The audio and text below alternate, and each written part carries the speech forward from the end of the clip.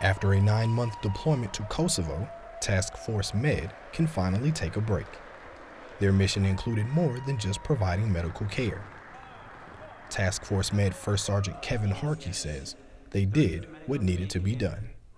Well, we provided Road 2E medical care for the U.S. forces and the K4 forces. When they came in, we had the capability to just take care of their ancillary medical needs. It feels great to be coming back, but we were there for a worthwhile cause, duty called, so we went to serve our country in another capacity, in another country. Task Force Med also provided a first responder training program for the U.S. Embassy and Kosovo security forces. For the 21st Theater Sustainment Command, I'm Army Sergeant Brandon Allums, bomb holder, Germany.